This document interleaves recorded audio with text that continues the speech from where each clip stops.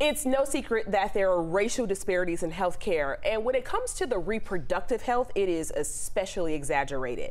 Get this, an estimated 26 million women have fibroids, which are non-cancerous tumors that grow on the wall of the uterus, and Black women are at an increased risk for the disease. Black women are 2 to 3 times more likely to suffer fibroids, and that is compared to white women. According to the Mayo Clinic, fibroids often appear during a woman's childbearing years. Most don't cause problems and never turn into cancer. However, millions of people do suffer from debilitating symptoms. Those include heavy menstrual bleeding, long periods, pelvic pain, frequent urination, difficulty emptying bladder, constipation, or even backaches.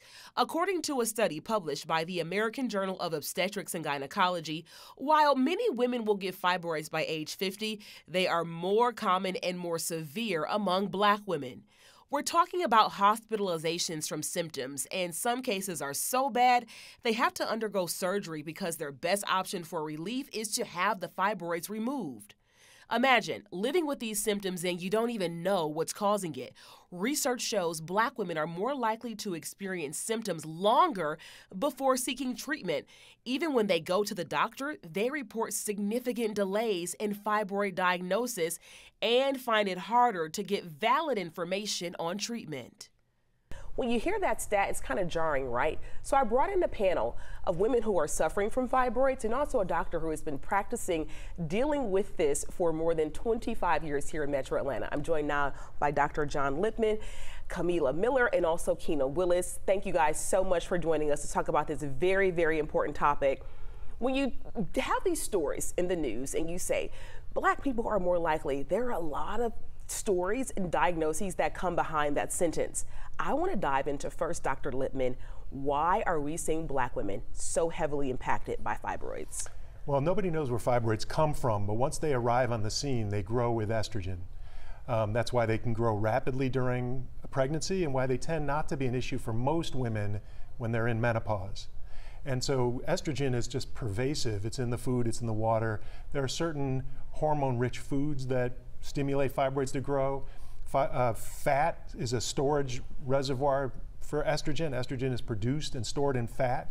So one of the reasons why African American women disproportionately suffer with fibroids is in general they have more body fat than other racial groups. Asian women have the lowest body fat and the lowest fibroids, but there are a lot of other issues that go with this. Vitamin D is really important. If you have a normal vitamin D, your risk for fibroids or suffering from fibroids is much lower, and only 10% of African American men or women have adequate vitamin D. So we try in our practice to try to do the things we can control. There's genetic things we can't pick our parents, but we can all try to be as close to our ideal body weight. So eating healthy, avoiding hormone-rich foods, eating more colored fruits and vegetables which block estrogen. They have flavonoids, the compounds that block estrogen. Less body fat on you. So all these things of eating well, healthy, vitamin D, you're going to be much less likely to suffer with fibroids. And so, Camilla, I know you are a patient of Dr. Lipman. We're going to get to the food aspect coming up in just a minute because Keena treated her fibroids with food. But Camilla, tell me about your story and how you ended up seeing Dr. Lipman. Yeah. So my fibroid journey began in 2014, just a year of pain and not knowing the cause or the reason, and seeing a gynecologist, at that time. 2015, they were diagnosed as fibroids via a trip to the ER. So I had my fibroids diagnosed from the ER, not by my own gynecologist. And I was vocal with my gynecologist in terms of, not wanting to have a hysterectomy or a myomectomy where it just continues as the fibroids, tend to come back. So I researched, different, non-surgical options, and it literally wasn't until 2022 where I came across Dr. Lipman during this whole time struggling with pain, canceling events because of being in pain, and just the mental and physical toll that it took. So when I found Dr. Littman through my own research, as he was never recommended to me by any of my gynecologists. Set up a consultation with him, had the appointment. He said I was a good candidate and went forward with the procedure, and I've been pain-free ever since, as well as not having the anxiety of being in pain, which is almost even more liberating than being pain-free itself. Yeah. Not diagnosed by your own gynecologist, not recommended to an outside specialist in general. Dr. Littman's practice is literally called Fibroid Center Atlanta, right? Yeah, Atlanta Fibroid Center. Yep, that's, yeah, and she described one of the main symptoms, which is pelvic pain, which is very common in these women. Also, it's the #1 reason why women have heavy menstrual flow.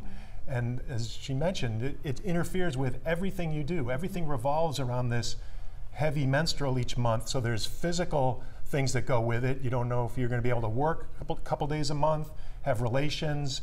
You have to have extra clothing. You're just, everything you do revolves around this horrible period, as well as pain.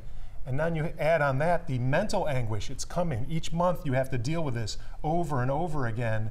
And so there's a lot of physical and mental aspects of fibroids that a lot of women just push through, and you don't have to push through.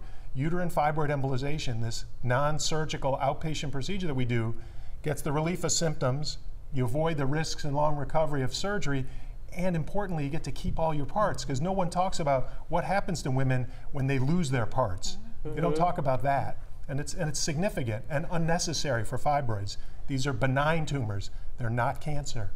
And so, Keena, that was the reason why you took the approach that you did. When you were diagnosed with fibroids, you said, there's no way that I'm having surgery, because as Dr. Littman mentioned, what life after that looks like. Tell us your fibroid story.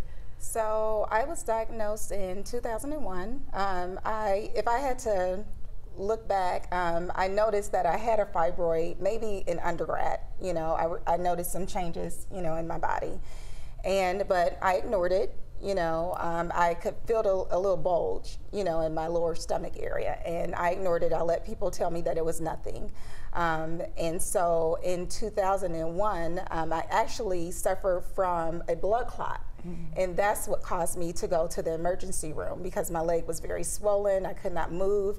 And so once they got the blood clot under control, that's when I was diagnosed with the fibroids. The fibroid had actually caused the pressing down on those arteries and those nerves that caused a blood clot, deep vein thrombosis in my leg. And so it became very life-threatening for me. So we took care of the blood clot and then started to work on the fibroid. It had been a very long process. They went in to remove the fibroid to see that it was too dangerous to remove, and so the doctor stitched me back up, you know, during the surgery. That was so excruciating that I said, I planned to go back, but I said, I cannot go through this pain again, you know, and I still have this fibroid. And so I started doing research on, you know, and noticing that when I would do fast with my church, which was basically a vegan fast. I didn't know about vegan, you know, back then. This is back in 2001, 2002. That the fibroid would get smaller. Like, I can visibly see the difference. I can visibly see the difference in my monthly cycle. And I was just like, there's some connection there. So, but I was still being treated by my gynecologist, and he would just say, well, if it's not bothering you anymore, you know, you're okay. At some point, you know, get pregnant, it'll go away. Well, what in his eyes what wasn't bothering me was I was actually having severe anemia from it, you know, getting constant blood clots. I mean, blood transfusions, and the blood clots. The blood clots will come back, so I'm on Coumadin. I'm getting transfusions, and this is like a couple of times a year, you know. I went to go and see a specialist. I recall so vividly seeing a specialist about UFE, the embolization, and it was so early on with the treatment here in the States. I did my own research, and I saw that they were saying, like, well, you're not a candidate if you want to have a child. And I'm in my, you know, early 30s. Of course, I still want to have late 20s, early 30s. I'm like, well, this isn't really for me, because I want to preserve my fertility. And so with that, I would constantly see my doctor, monitor it, you know, and going through those ebbs and flows of, you know, that having a transfusion, having blood clot issues, you know, basically using Coumadin and a blood thinner as an everyday treatment. And that's not a long-term treatment at all. And so you were in a leaky boat, and the plug comes out of the boat and you're getting water in there. Exactly. The transfusions is bailing water over the side. Exactly. What you needed is treat the culprit, which is the fibroids. Which was the fibroid. And so that forced me into just really looking at food as medicine. And so I came across a program, the Detox Now, founded by Jesse Thompson and a holistic doctor, and that was just something that really resonated with me.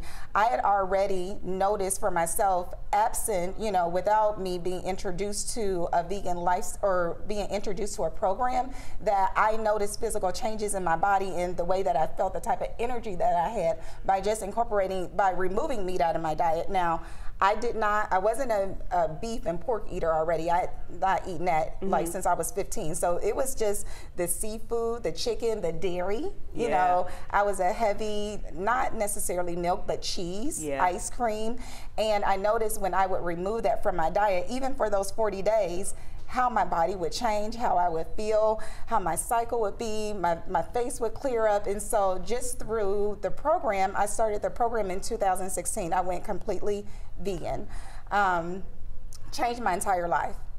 I mean, instantly I saw changes with my cycle, the different acne on my face, and I actually thought that I would be fibroid free in 90 days because with the program, it, you know, promotes like you'll be fibroid free in 90 days, you know, follow this protocol.